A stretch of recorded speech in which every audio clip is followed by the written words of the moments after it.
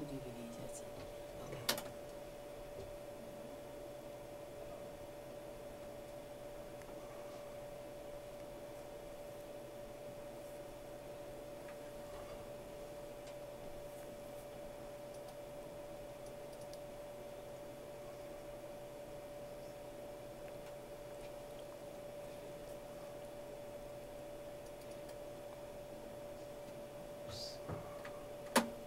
Welcome to Books That Matter, People Who Matter. I'm your host, Leroy Baylor, and we're very happy to have with us a young man who's going to shed some light on his quest to find his own origins. Quite often, people pay quite a sum of money to find out where they're from, especially black people in America. Well, this young man has done research on the Fulani people of that part of the world called Africa, and the implications of the Fulani people's lineage into America, and that's what our subject matter is today. And it'll pay off for a lot of folks to pay attention to how he did his own research. And our guest is Elijah Shabazz of Harlem. Welcome to Books That Matter, People Who Matter, Elijah. Thank you, Black Leroy. Thank you, Brother Leroy. And it's an honor to be on your show. Thank you for being here, brother. I'm going to try to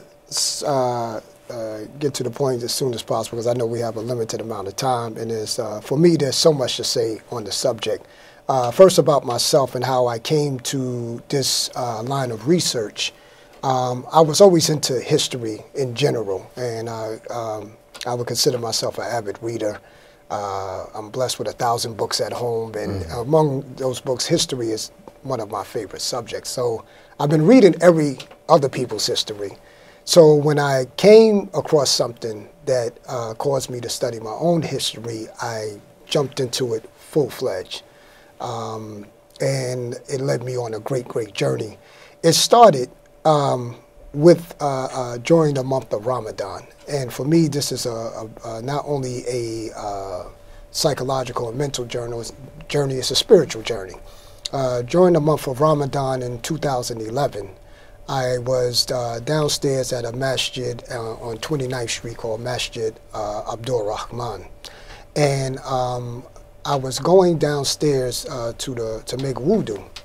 And while I was there, I noticed a gentleman standing up against the wall. There were two lines. Those who go pray, you know there's one area where you wash up. There's another area where you relieve yourself. So when I saw the brother standing there, I thought he was waiting to relieve himself. So I went ahead of him, and I sat down and began to wash up for my prayer.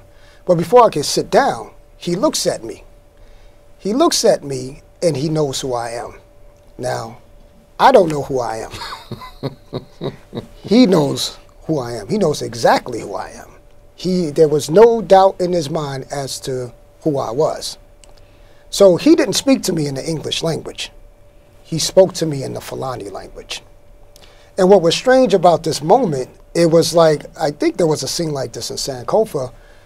When he was speaking to me, I looked at him, and all I could do is just stare. I was dumbfounded because the language he was speaking sounded familiar to me. And there was a part of my mind, my brain pulsating. You know, that part of the brain that executes on speaking and thoughts. It was pulsating because in my mind I was saying, answer him, answer him. But I had no knowledge of which to answer him. But impulsively I knew that I'm supposed to be able to speak back to this man. So he was getting upset. He might have broke his Ramadan, because in Ramadan you're not supposed to get upset. So he started getting upset because he's talking to me and he's like, why aren't you answering? Why aren't you answering? You know, you're supposed to speak this language. Why aren't you answering? So after a minute went by, there were two other gentlemen sitting there, and they began laughing. And they said, oh, he thinks you're somebody else. And then when he realized I didn't speak the language, he just looked and he was like, he was shocked. He said, oh, I'm sorry. I thought you were a Fulani. Yeah, you know, so I was speaking to you in Fulani. Then he said in English what I knew he was saying to me in the Fulani language. So then he started speaking to me in English, and I'm still dumbfounded because I'm like, what, you know, what was that? You know, why why did this language sound familiar even though I never heard it before?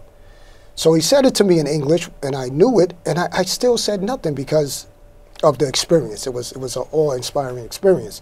So that day, I went home, and after I came out of that, I was very happy. I was happy because I was identified with my people. Mm-hmm. You know, and being here for 400 years, you would think that, you know, after all we've been through, that we have been made so different that our people couldn't identify with us. But I clearly look exactly like the people from West Africa, from where he's from, and he knew what tribe I belonged to because I looked like his cousins. So I went on my Facebook page and I said, today I was, told I was a Fulani, and I was just so happy. And I left it alone. I put it into the back of my mind. And I actually forgot after a while, after a few months went by, the name of the tribe. So that same year, to show you how I believe Allah was guiding me, my granduncle, Alfred Holliday, who was born in South Carolina, particularly Privateer, which I'm going to come back to. Privateer is a county in Sumter, South Carolina. He came and he did a PowerPoint presentation about our family for the family reunion. So I'm looking at all these photos, and he's showing my grand aunts and my grand uncles and my great grandfather, and we all have these very, very similar features.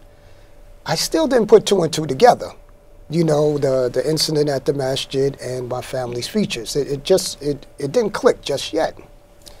So after that presentation, I knew my family was from Sumter, Privateer, South Carolina. So later on that year, I was sitting at the Senegalese restaurant called African Kind or African Kinde on 116th Street. Right. And a sister from Senegal was serving us at our table. And I just happened to be with some Africans. Two were from East Africa. One was Somali, one was from Sudan. And it was myself and another sister from here. We had just came from actually a discussion group at Columbia, and we all went out to eat together. The discussion was about the African diaspora. So we went to eat at Senegal. The sister looked at the Somali, knew he was Somali. The sister looked at the Sudanese, knew he was Sudanese. And she looked at me and she knew where I was from. So as I began to order my food in English, she was shocked, just like the brother at the masjid was shocked.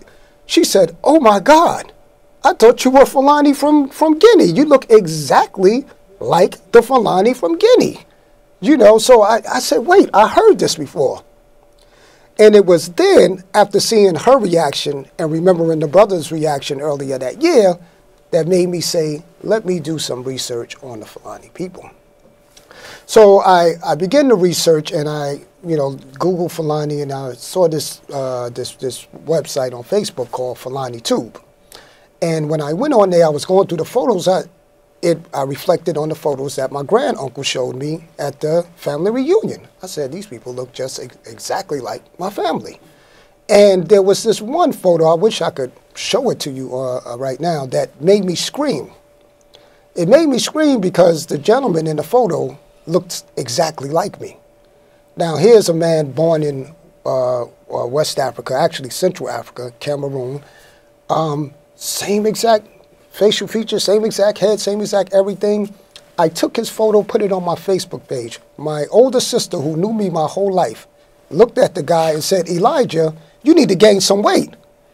You know, you're skinny," because the guy is very slim. You know, Fulani people are very slim. And I said, "Alicia, that's not me." She said, "What?" Now, here's my older sister that knew me since I was born. You see? So I went and did further research, particularly about the people of South Carolina. Now, I had this book on my shelf that has been sitting there, and I never got around to reading it. It was called Black Rice. And in this book called Black Rice, it talked about the slave master or the slave capturers' inclination to grab people from Guinea. Because the people of Guinea, Guinea-Conakry as it's known right now, have a particular skill. And that skill is the skill of growing rice. That they had a particular skill. They have, and had. Yes. Yes. And because if you go to Guinea today, and I've been to Guinea, well, I'll get to that, they have this skill of rice growing. And the Fulani people have the skill of cattle rearing, and they also have a skill that became vital to the economy here in America, which is cotton. You know, in the Fulani language, it's called hotelo. It was the Fulani people who introduced cotton weaving to West Africa, Central Africa, and all those areas. Before, people would just cut like animal skin and so forth and so on and wear the animal skin. It was the Fulani that first developed the skill of taking cotton and weaving it into clothes. So you know the movie Cotton Comes to Harlem. This was big business. So the rice, South Carolina became so rich from these skilled rice growers that they're the ones who started the Civil War. They said we don't need the rest of the Union because you know we have an economy where we could basically survive as our own nation, and they wanted to separate, and that started the Civil War. That's because they had skilled laborers. Growing rice takes a particular science, a particular skill. You can't just drop some seeds in the ground and rice grows. Now, there were some people called the Gullah people of South Carolina. And the Gullah people were never enslaved. The reason why they were never enslaved is because rice was so important to South Carolina. In fact, South Carolina was exporting rice to Europe. It was big business. The swamplands on the Gullah Islands of South Carolina, North Carolina, and Georgia is so critical to growing rice. You need swamplands in order to grow rice. But the Caucasian people, they weren't used to that type of environment. So they let the Gullah people alone so that they could grow the rice, and they would come, send the ships, pick up the rice, and just let those people free. Those people were never enslaved. And these were what's called the Gullah or the Geechee people. Now, among these Geechee people are Fulani people. And the way, the clear evidence that there are Fulani people among them is, one, they have the word Fula there. Two, they have Fulani words among their Gullah language. And three, if you ask them to count in African, they'll say go, Didi, Tati, Nai, Joey, Jago, J Didi, J Tati. All these are Fulani numbers. They count in the Fulani language. Now, these people, among them, there are people that's called Redbone. Now, the Redbone are Fulani people. No, there's no doubt that they are Fulani people. But because most people are ignorant to the fact that there is a West African tribe that has a copper-colored red complexion, they thought that these people got this complexion from mixing with the white and the Indian and this admixture, and somehow there was some controlled experiment that caused these people to be red skin or copper-colored tone, which is, you know, my complexion, your complexion. They didn't know that there was a whole race of people already in Africa with this same complexion, because most of these Europeans that came here, these European settlers, they never been to Africa, so they know nothing about the diversity of Africans. And our people, having lost the knowledge of themselves, also didn't know. So the stereotypical African is broad nose, thick lips, dark skin, kinky hair. Right. Redbone people here is somewhat straight, you know, somewhat curly, straighter. Their noses are not as wide and their lips are not as thick. So they saw these people and they said, oh, this is a different race. Now, from where my family's from, which is Privateer, Sumter, South Carolina, you had a group called the Redbone, you know, people. And they also said that these people were never enslaved. They found these people in the thick of the forest. And they were doing exactly what Fulani people do, cattle rearing. Fulani are known for their cattle. Everywhere Fulani are in West Africa, there's tons of, you know, thousands and thousands and thousands of cattle. There's one Redbone gentleman, they said, had 30,000 head of cattle, you see? And they were also, you know, so there was great speculation about where does these people come from, because they don't look like the typical Africans. So that's when they began to come up with these elaborate theories that, oh, these people must be of mixed race. Redbone on the Gullah Island, Redbone in Privateer, Redbone in West Virginia. Now, in West Virginia, before I go back to privateer, West Virginia, they were called guineas. Now, most people know this term from the pejorative that they use for Italians. Yes. They called them guineas. Yes. Now, because they considered the Redbone to be of mixed race, anybody of mixed race, they called them guineas because, you know, it was parallel with the Redbones, who they considered of mixed race. But the Redbones themselves said, no, we are from Guinea. We're not of no, you know, we didn't originate here. We originate in Guinea. Guinea, what is known as Guinea-Conakry. And saying that, when the Italians came, their hair was a little nappy and so forth and so on, said, oh, you're a Guinea too. So it became a pejorative term to say, oh, you're mixed with the Africans, the Guineas. So going back to privateer, it was these Redbone that went over to Louisiana. Now, in Louisiana, you have also what's called the Redbone culture. And some of our people who are descendants of Redbone, because they don't have a knowledge of themselves, they say, I'm descendant of Creolian, Indian, you know, because this is what they've been told. This is what my family was told. My whole life, we were told we're mixed with Indians, and there's no evidence of that whatsoever. But there's plenty of evidence that says we come straight from the Fulani of West Africa. Louisiana, particularly the people of New Orleans, they say 95% of them come from Guinea. 95% of the people from New Orleans come from Guinea. And what's called Creole, you know, some people think Creolian is a DNA. No, Creole just means a language. And in the language, in their Creole in Louisiana, it's the same language as a Guinea, which is the Susu language, the Mandinka language, and the Fulani language. And again, you have the Redbone there, who are cattle rearers.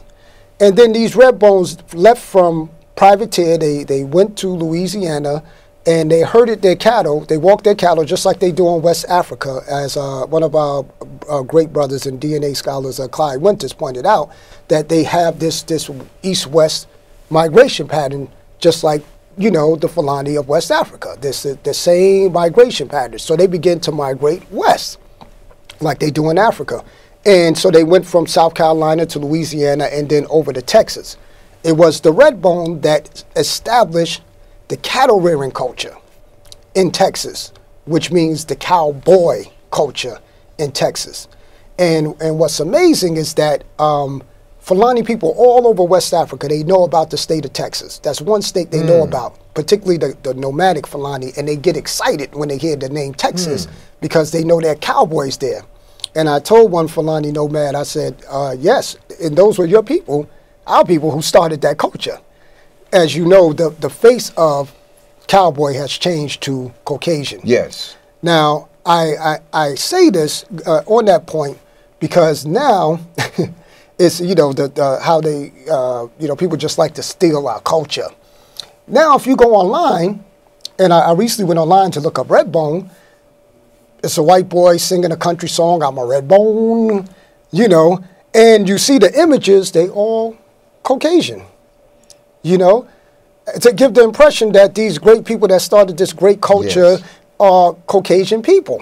You know, then they go even further with their stealing of the culture, and they do a DNA analysis and a DNA interpretation. This one woman, she didn't give her name, but it's online. You can look up DNA of Redbone people, and you'll come across this video presentation. This woman, you know, she also has images of Caucasian people through the whole presentation, and she gives this genetic breakdown. The genetic breakdown is that the Fulani or the Redbone have R1b.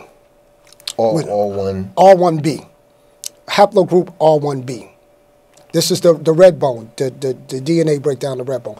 They have I understand. That's a DNA term. Yes, a DNA term, R1b. Leroy, I'm in the kindergarten. You got to bring me up. You the researcher. You said, wait a minute. We got 8 minutes. Yes, 8 minutes. So haplogroup R1b, that's why I had to rush through, because I knew I wouldn't have enough time. There's so much to say on the subject. Haplogroup R1b, haplogroup J1, and haplogroup EB38. Now, R1b it's also found in Europeans. So she takes this to say that this is evidence that the Redbones are of Caucasian descent. But she left out totally that the Fulani of Cameroon, where my twin comes from, they also have higher percentage of R1B than Caucasian people.